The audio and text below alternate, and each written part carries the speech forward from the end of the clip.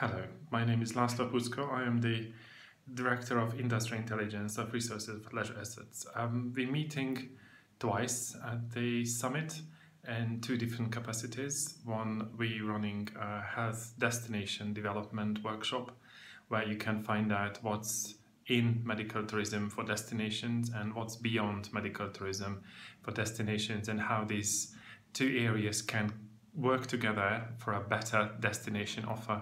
And also we will meet at the thermal and wellness workshop, where we look at how evidence-based medicine, and in this case we talk about the thermal resources, hot springs, other natural resources, can be translated into medical propositions and into treatments, and how this can support destination development as well as operators' initiatives.